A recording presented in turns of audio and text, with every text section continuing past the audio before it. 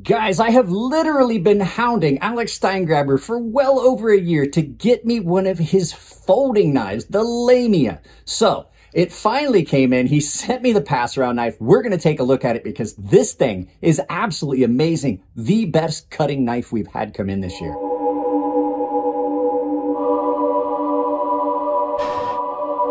All right, guys, you knew eventually I was going to get a Steingraber Performance Knives Lamia. It's a creature from Greek mythology. It's a woman's head with a serpent's body. I dig the mythology thing. This has got to be the best cutting knife I've had come in on the channel.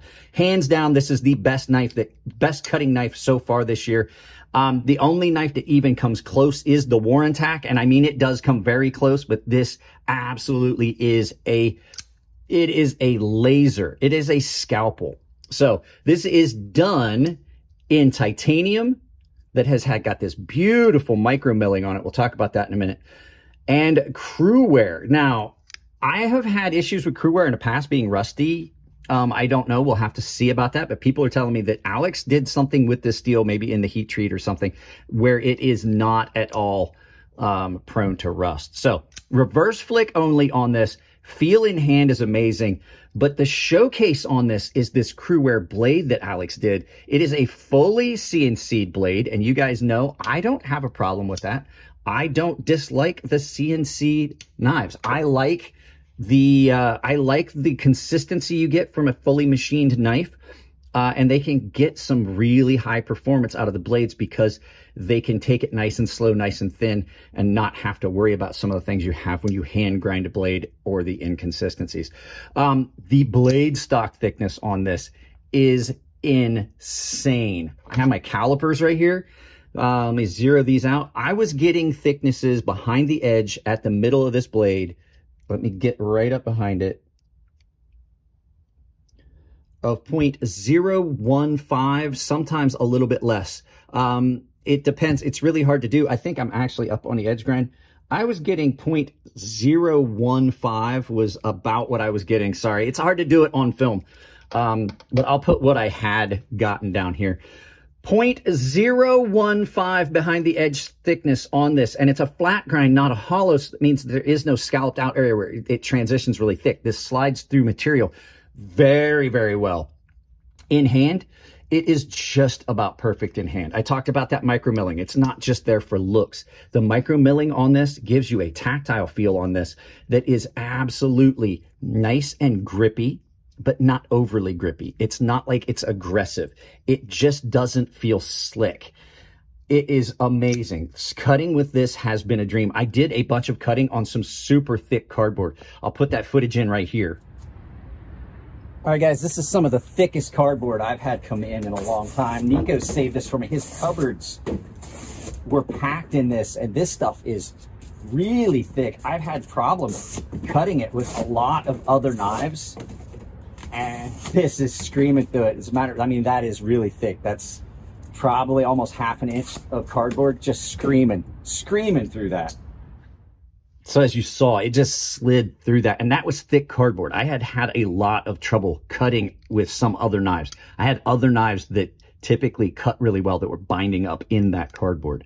So, like I said, the action on this is on bearings right now, but the fact is Alex provided the washers, and you don't need a spacer or anything. You can just take the bearings out and put in the washers. Now, I am a big fan of bearings, so it's probably going to stay with the bearings in it for the full time that I carry it. I may just do it to show you guys how to do it, but I doubt if I carry it that way.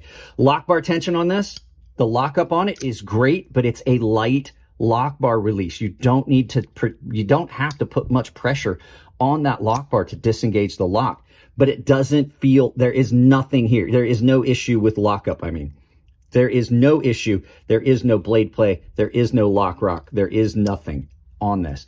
Reverse flick only may be an issue for some people. I don't have a problem with it. You can get way up on this and just power through stuff. So one of the other things I want to mention is Alex absolutely did a really good job making sure that this does not catch on the lip of a pocket. It's nice and rounded out. It's not a hard edge on that.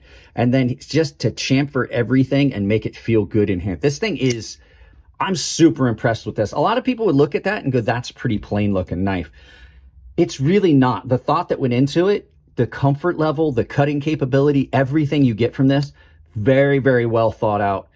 Even with the handles, being like a lot of people say, oh, those are really plain handles. They transition and are just the right thickness, the right thickness, the right width with the right amount of radius on that. And then how it comes down and widens back up so you have good purchase. It does not at all feel unstable in your hands. You can get clear up on this, even without a finger choil. You can get way up on this without the need of a finger choil. Now, there is only one thing that I have found on this. And, well, actually two small things. So that should tell you it's a very, very good knife if I have only two minor gripes. So let's go ahead. You guys will hear from Coffee Brand Coffee, and we'll turn this around and talk about a couple little negative things. You guys know I love coffee. I even have my own personalized coffee mug. But did you know that a lot of the coffee companies out there take a lot of the money that you give them that they should be throwing back into the company to make a better product and turn it into activism dollars? Coffee Brand Coffee does not do that. They take no stance politically any direction. They take all the money that they make and try to make a better product. So if you want to support this channel and a company that I absolutely do like the fact that they don't lean either direction politically, check out Coffee Brand Coffee. There's a link down below that will save you 5% at checkout, or you can use the coupon code CrazySharp, all one word, capital C, capital S, CrazySharp, all one word. They also have cold brew coffee, teas, and cocos, freshly ground and roasted to order. So check them out, support them, and support this channel. Now, this first one, I absolutely understand why he did it. I've made knives. I do understand if you had stayed this thin, but you can see on it where it transitions from the super thin up to a more robust tip. And you can see that on the edge grind. So you've got a lot thick, and it presents it. I'm not sure whether this got tipped or if it's just because it does thicken up. It's got a little bit of a blunter tip than a lot of other knives. That could just be that it got tipped because this is not a brand new knife. But the only other thing on this, and it's just a feel thing, I wish that this was flush. That's the only thing. I just wish that was flush. When I reach down and I feel it in my pocket, I can feel that, and it's just a me thing, but I absolutely wish that that was a little, I wish that was just completely flush. So those are the only two negative things. And like I said, the first one, absolutely understand why he did it, but I can see it. And it's one of those things that like, my eye sees it. It does not detract from the cutting capability at all. So only a couple small gripes. Guys, let's turn this around and do some final thoughts about this amazing knife. Guys, I said it a couple times in the video. I know I said it. This is absolutely the best cutting knife, maybe one of the best cutting knives we've ever had come in. There's a lot of knives out there that lay their stake on being very, very slicey and very, very good at cutting. I think this really blows most of them away. It's not a matter of, oh, it's just the new cool thing I've got in my pocket. It's absolutely a freaking buzzsaw through anything I've thrown at it.